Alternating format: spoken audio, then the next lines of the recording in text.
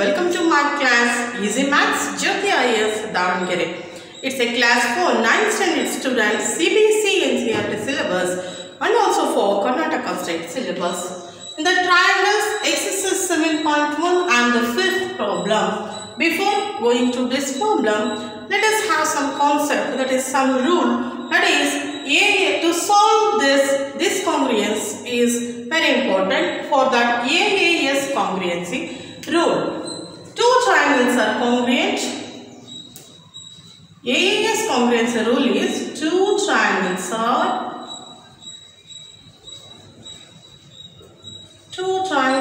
congruent if two pairs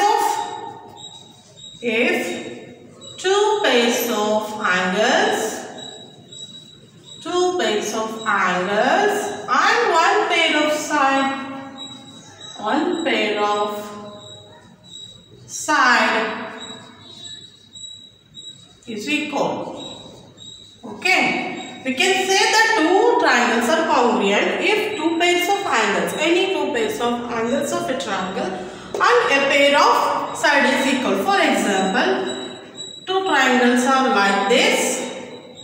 Here two pairs of angles, any two pair, this angle and this angle, and if this angle is congruent to this angle equal to that angle and this angle equal to this angle, and any angle, if this angle is 60 degree, if it is also 60 degree, then these two triangles are congruent. This is AAS congruency rule.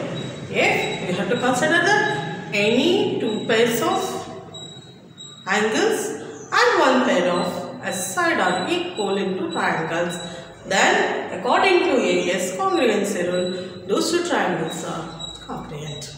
Okay, you understood, students? Yes. Now solve this fifth problem.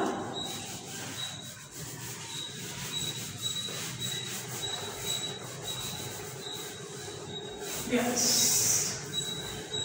Line L is the bisector of the angle A. Here, line L is there, isn't it? This is the bisector of angle A. Angle A is this one. This is bisector, means it divides equally into two parts. Therefore, this QAB is equals to BAP. Understood?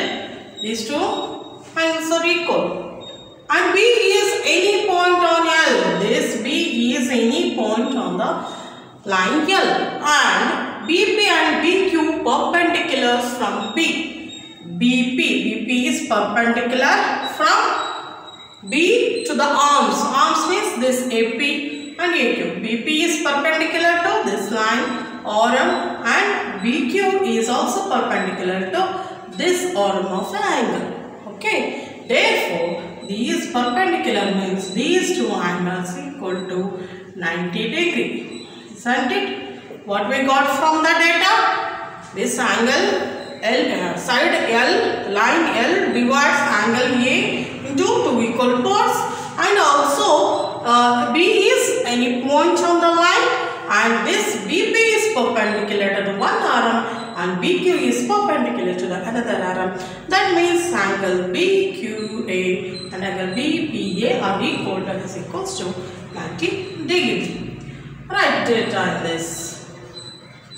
That is L divides angle A.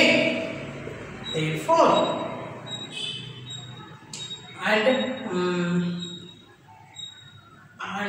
therefore QAB is equals to, therefore QAB is equals to BAP. Okay. Then BQ perpendicular to one arm, BQ perpendicular to the angle A arm. Okay. BQ perpendicular to the angle A arm. The same BP perpendicular to, this implies angle BQA is equals to Angle BQA is equals to 90 degree.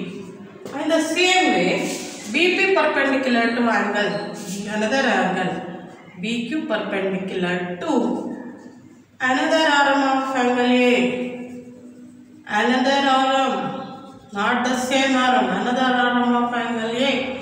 That implies BAP, isn't it? Sorry, BPA is equals to angle BPA is equals to 90 degree. That is what we got from the data. Now what we have to prove? To prove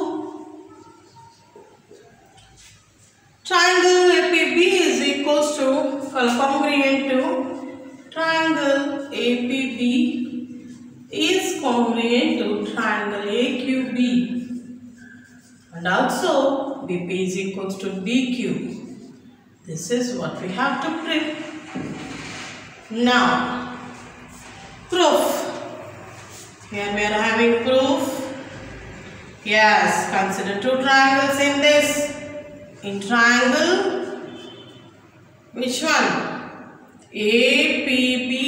In triangle APB and in triangle AQB.